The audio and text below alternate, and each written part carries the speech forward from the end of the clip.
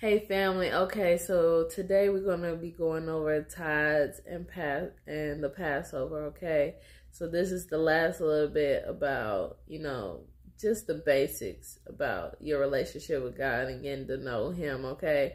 And then we're gonna go into learning about the devil, okay? Because you can't fight your enemy if you don't know him, okay? So first we learn who God is and what he's all about, and then we're going to learn the devil so we know, when he approaches, okay?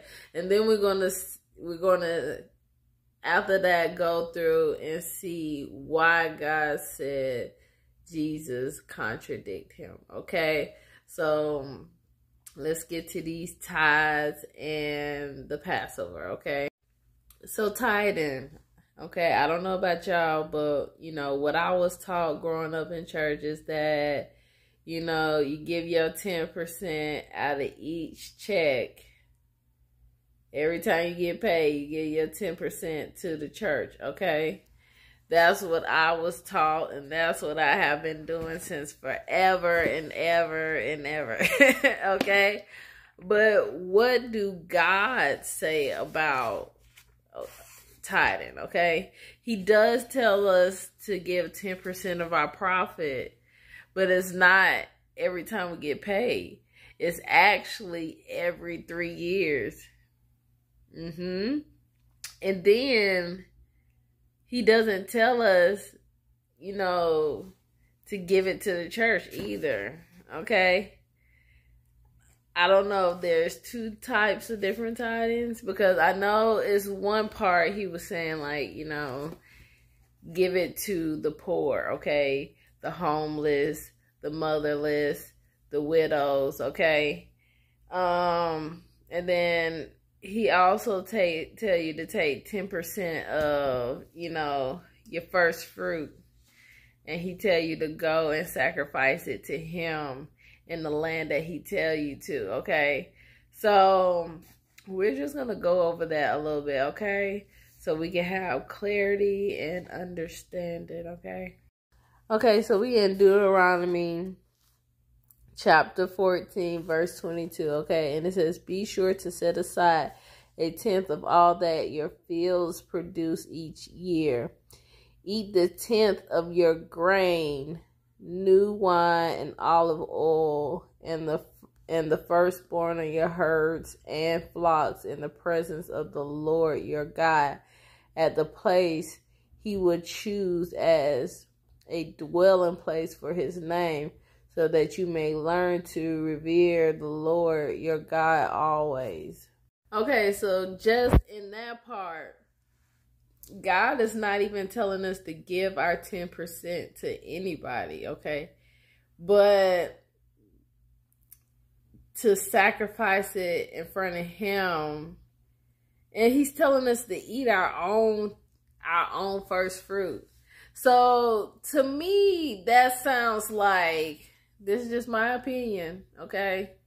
But to me, it sounds like, God can't eat, okay? Because he don't need to eat, okay?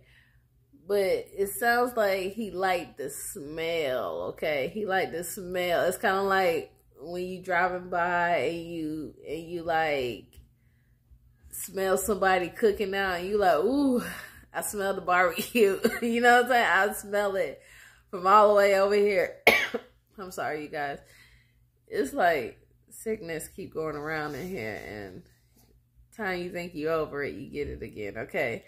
So it's like God knows he can't eat these foods, okay? So he wants you to cook it in front of him, okay? So he can smell it. And then you have to eat it in the place that he wants you to eat it at, okay? Like say like a dwelling place. You know how David's son Solomon, how he built like a building for God.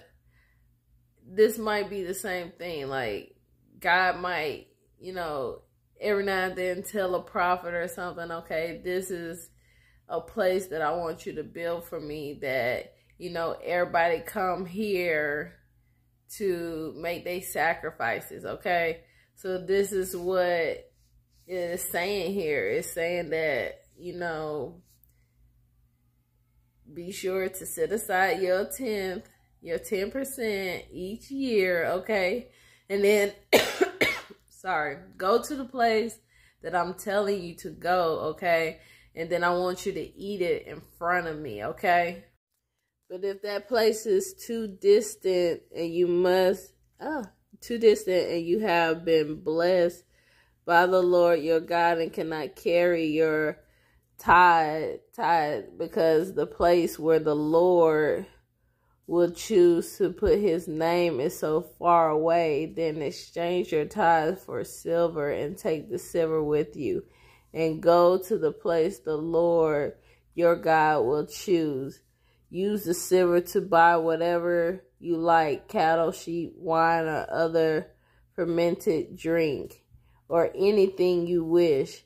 Then you and your household shall eat there in the presence of the Lord your God and rejoice. And do not neglect the Levites living in your towns, for they have no allotment or inheritance of their own. At the end of every 3 years, bring all the tithes of that year's produce and store it in your towns, so that the Levites who have no allotment or inheritance of their own, and the foreigners, the fatherless, and the widows who live in your town may come and eat and be satisfied, and so that the Lord your God may bless you in all the works of your hands.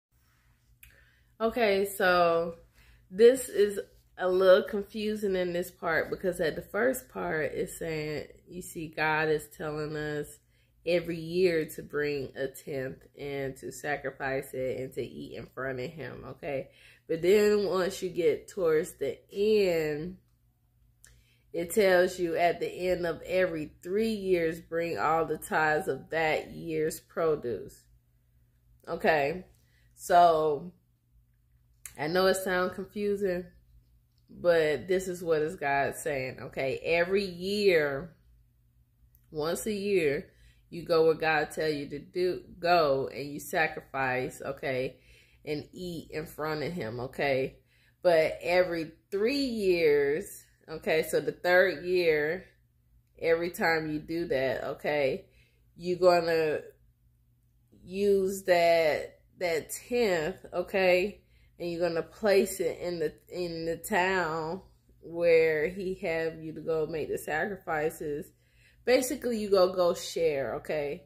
So every year you go by yourself to make the sacrifices, but every third of the year, okay, it's hard to say that every 3 years, okay, you're going to share with the people in the town that can't, I guess you can say, afford to make the sacrifices. Basically, share with people who don't have it, okay? So this is what God is telling us about the 10th.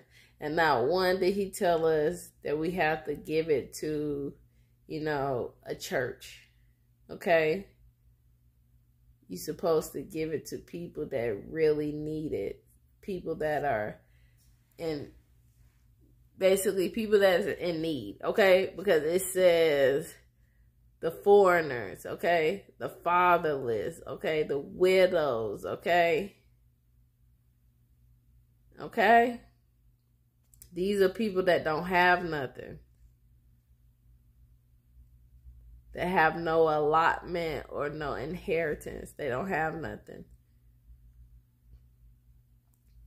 And I know how it feels to not have nothing and you just need a little help. Or you just need a little bit. You're hungry and nobody wants to share with you. See, this is God telling you to, like, I want you to help these people out, okay? Because I have helped you. I want you to turn around and help them. See, God is teaching us how to be like him, okay? He's showing us how to be giving like him. every day, all day, 24/7, God is giving to somebody, okay? And he's not asking anything for it. He's not expecting anything because God already knows. And he's all powerful. So what can we actually do for him besides, probably, try to help people understand him, grow closer to him? That is about as much as we can probably do for God, because he's all powerful. He got everything. So it's not much we can give him, but the least we can do is show our gratitude. He said, rejoice, eat in front of him and rejoice. So he's like, I know this food, can't do nothing for me, but I just want you to be here with me. Do you hear that? I want you to be here and sit here at the table with me. I want to see you be happy here with me. I want to see, I just want to see, I just want you to be here with me and be happy. That's what he's saying. Because it's like, he's not eating. He can't eat, okay? So he's just inviting the people to his table that has been doing what they're supposed to do, okay? That's just like people, when they say eat with the people that, helped you out, okay?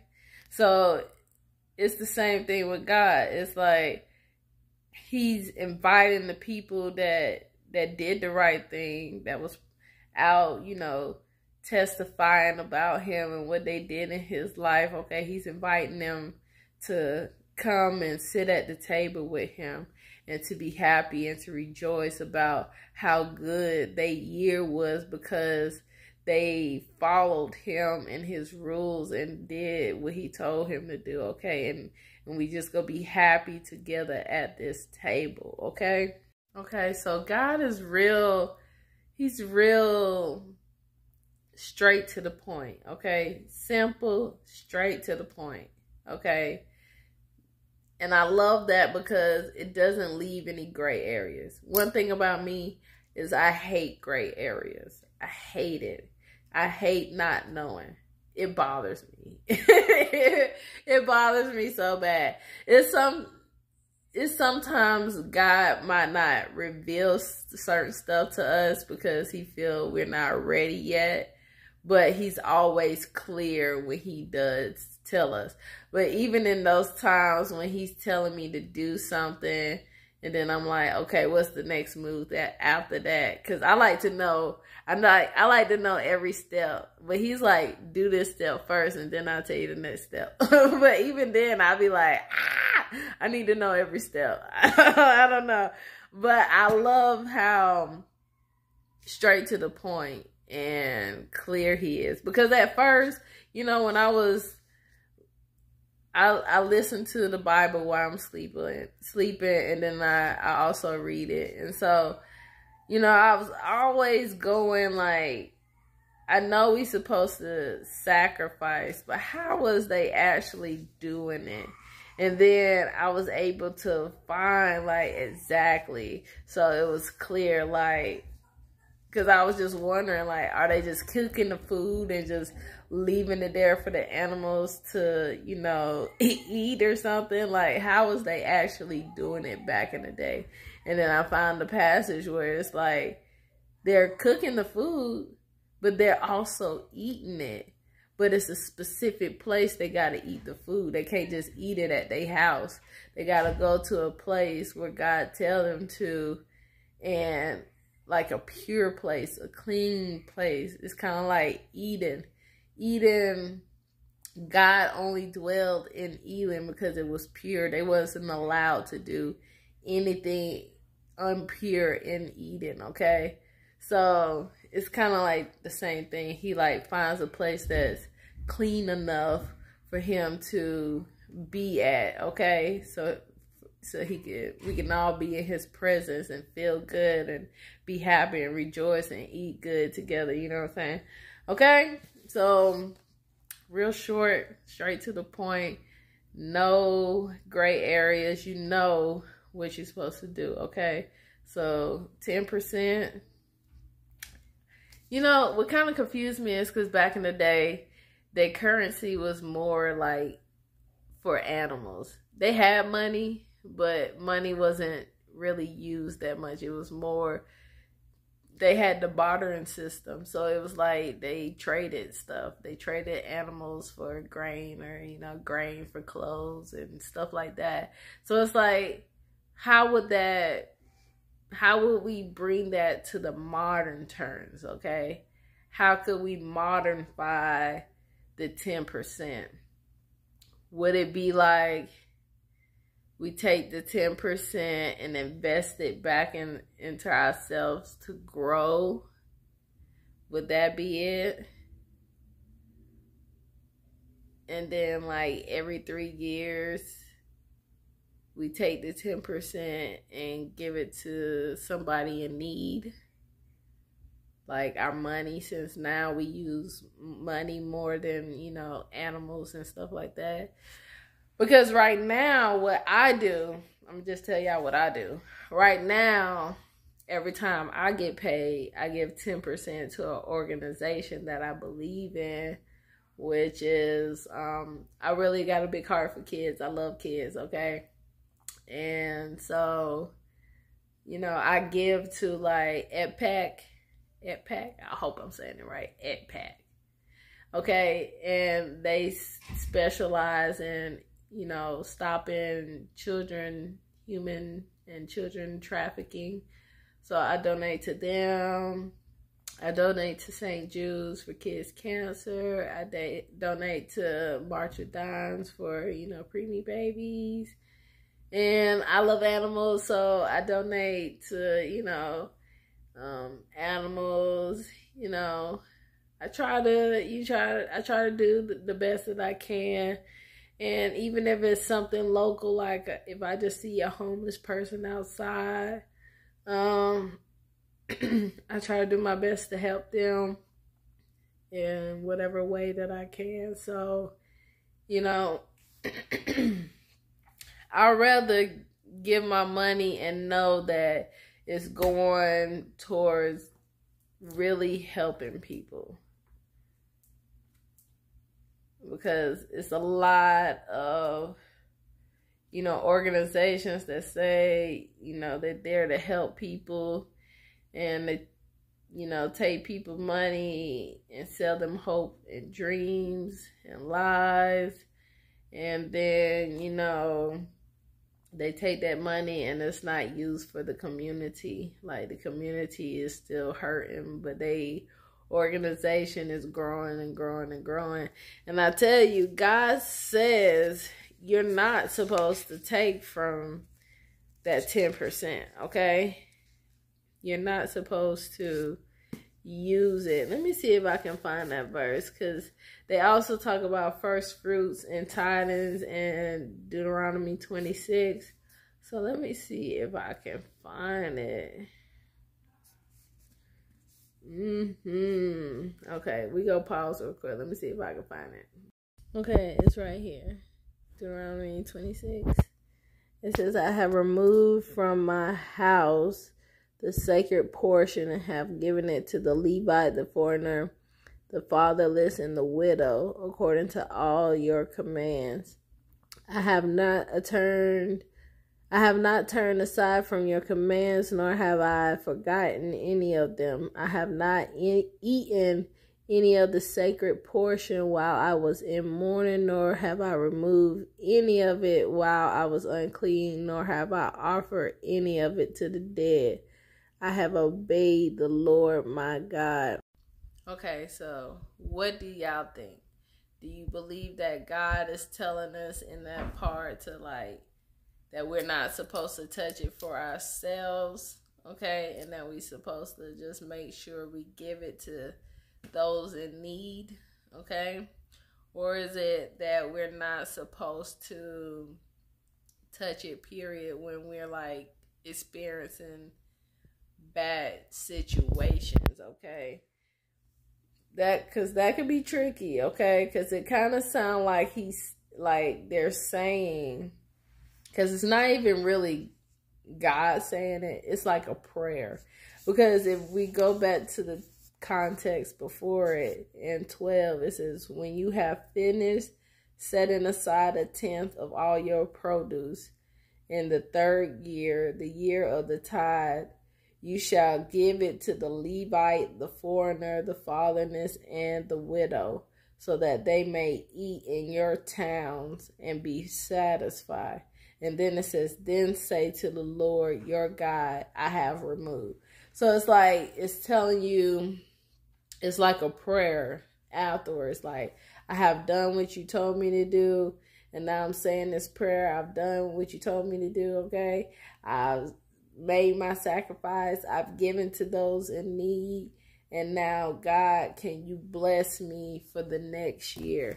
So,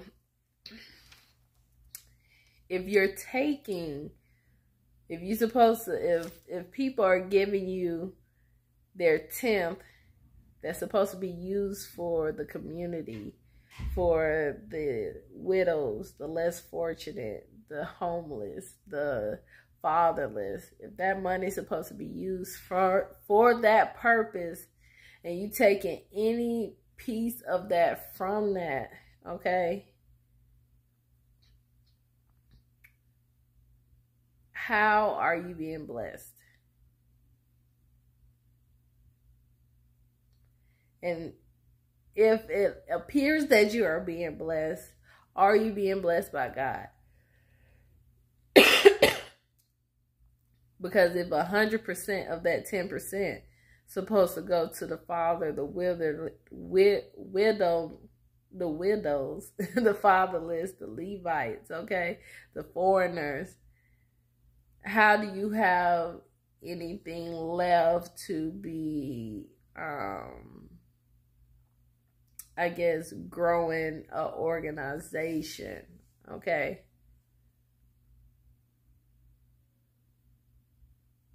That's tricky, huh? That's why it was this, this kind of the debate on the internet about churches. And I was like, if you read the Bible, it was never, the prophets going inside of a church teaching. They traveled and they taught. They didn't have churches. Okay, they traveled and they gave God's word without asking for anything. And God blessed them, and they used their blessings to help other people. Okay? So, if you building these churches, how are you helping anybody? You're talking to the same people every week. Why is nobody getting healed? People supposed to get healed so they can go out and heal other people. But if everybody is staying in this one building, never getting healed, never going out helping anybody else, is it working? Is your system working? I don't know. That is one of those things you got to touch on later. But, I just feel like, I guess this is my opinion, I just feel like God said to me not to build a church. Religion, all religions are cults, okay? So he told me just to teach the word. He didn't tell me to build a church, okay? I don't need to. We have the internet. I can just talk to everybody through the internet. I can talk to people during my day-to-day interactions, okay? But he told me not to build a church. They all have hidden agendas.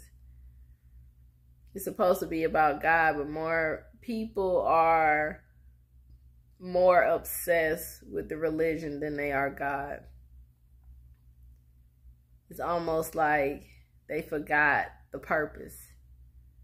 The purpose of the church was for God, and now they no longer remember the purpose.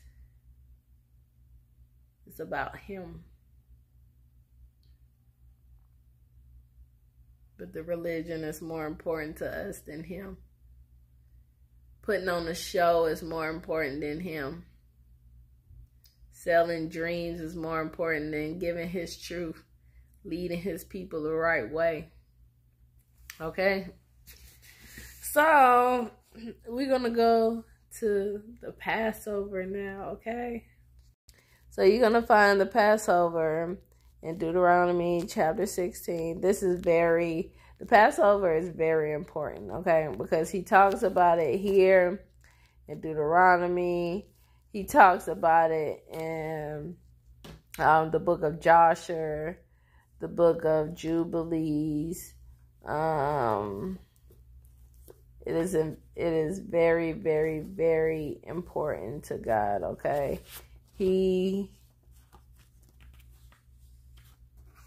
We're just gonna read over so you can know why it's important, okay? So the Passover is important because it symbolized when God freed Israel from Egypt, okay? So it says, observe the month of Aviv, or it'll be Nisan, which is the month of March, April, okay? It's somewhere between... Okay, it's like March, April, okay? Because the Jewish calendar is different from our calendar. So it'll be somewhere between March and April, okay? So I guess you would say around the time that people celebrate Easter is when you should be celebrating Passover, okay? So, and celebrate the Passover of the Lord your God, because the month of Aviv, He brought you out of Egypt by night. Sacrifice as the Passover to the Lord your God an animal from your flock or herd at the place the Lord will choose as the dwelling for His name. Do not eat it with bread made with yeast, but for 7 days eat unleavened bread, the bread of affliction, because you left Egypt in haste, so that all the days of your life you may remember the time of your departure from Egypt. So he's like saying, like, you're going to eat this bread without yeast, because, you know, when you're in a fleeing situation, okay, when somebody's out to get you, you don't have time to get everything that you need, okay? So because you didn't have time to get everything that you need because you're trying to get out of there before that person gets you, you go leave some stuff behind, okay? And so because they was trying to get out of Egypt, they left some stuff behind okay? So they had to make do with what they had, okay? What they remembered to bring with them. And so they had to make bread without yeast, okay? And so God said, because you had to do that, then we're going to make this a tradition, okay? To symbolize, you know, us getting out of there and Him making sure we stay safe, you know, getting out of even there we don't, you guys, even though we had to rush and get out of there, we left some stuff behind, God still made a way, okay? And He's a redeemer. He gonna give everything back, but we still able to eat, okay? Okay, so the bread of affliction, because you left Egypt in haste, so that all the days of your life you may remember the time of your departure from Egypt. Let no yeast be found in your possession in all your land for 7 days. Do not let any of your meat you sacrifice on the evening of the first day remain until morning. Okay, so, excuse me. Okay, so, you're going to sacrifice a calf or a herd or a flock or whatever, and you're supposed to eat it at night, okay? Because that's when they fled from Egypt, at nighttime, okay? And you're supposed to eat every bit of the meat before morning, okay? The next morning, okay? And then the rest of the 6 days, you're supposed to eat the unleavened bread, okay?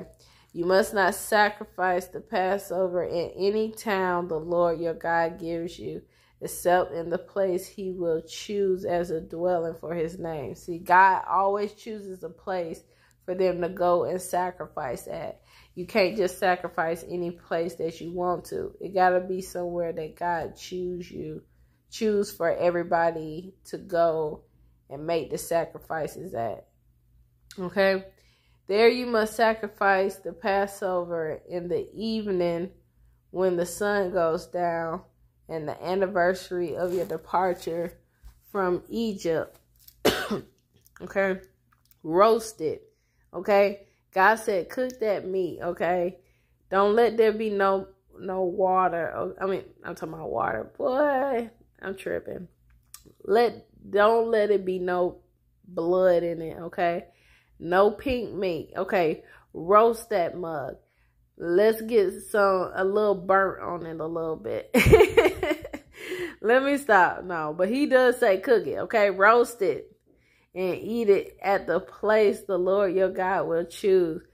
Then in the morning, return to your tents.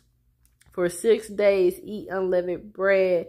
And on the 7th day, hold an assembly to the Lord your God and do not work. So he's saying on the 7th day, okay, when he said hold an assembly, that means everybody come together, okay, on one accord, okay, and celebrate the Sabbath. See, the Sabbath is very important to God too. And he says why in the book of Jubilee. And it's because he rested on the Sabbath, okay? And it shows that God is saying, I'm not asking you to do anything that I'm not willing to do, okay? So since he was willing to sacrifice,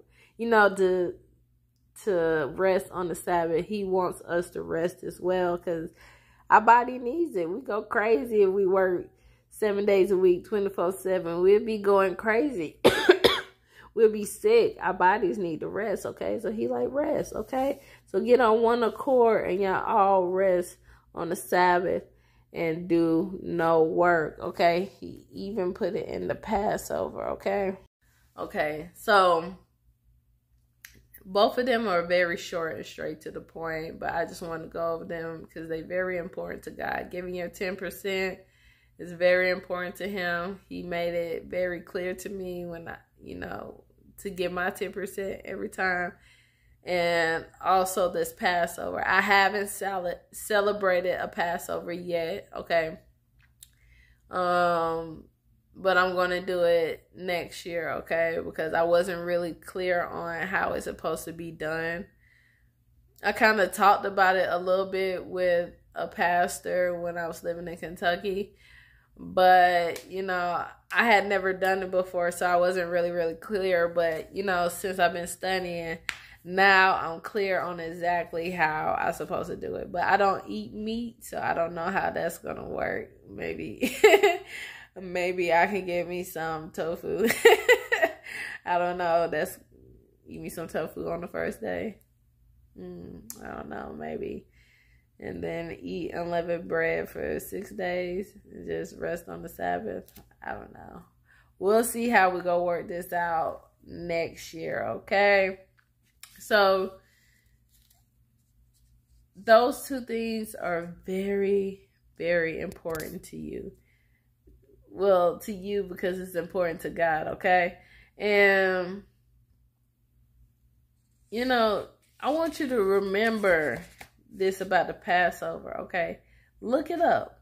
Look up the month that Passover is celebrated. The time frame that Passover is celebrated. And then look up Easter. Okay? That is the start, okay, of what we're going to get into, okay? But I want you to just remember that. Because when we go over it later, you're going to be like, okay, I'm starting to see the connections. I'm starting to see what God is talking about, okay? So, God tells us that if we follow, okay, his laws, okay, if we do what he tells us to do, we will be good, okay? So, I'm going to just read to you what he said, okay? Hold on. Okay, so it says, follow the Lord's commands. The Lord your God commands you this day to follow these decrees and laws carefully. Observe them with all your heart and with all your soul. You have declared this day that the Lord is your God and that you will walk in obedience to him, that you will keep his decreed commands and laws, that you will listen to him. And the Lord has declared this day that you are his people, his treasured possessions, as he promised, and that you are to keep all his commands.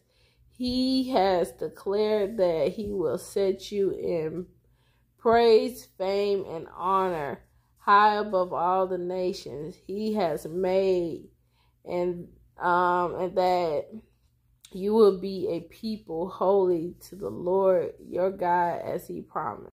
Okay, so God is telling us that if you follow his laws and commands and decrees, you will be blessed. You'll be blessed. You'll be protected. And he will make sure, okay, he put you on this pedestal above everybody. Like nobody would come before you because you are his people, okay? You doing this is telling him that you love him, okay? Because if you told somebody, you know, I really like you, okay?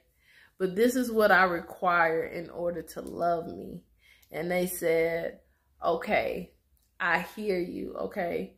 But this is what I can give for love. It's just like, will you settle and just take the love just to have it, okay? Or will you be patient and wait for the love that's going to give you what you require, okay? And so God is going to bless those that love him the way that he's required and not in the way that we just choose to. You want to love him, you know, you want to do this and not that. You want to love him this time and not this time. It's like, you know, consistent, and you always do this, and he gonna bless you and love you, and he gonna have you up here, okay? And you go and you go live a wonderful eternity life with him, okay?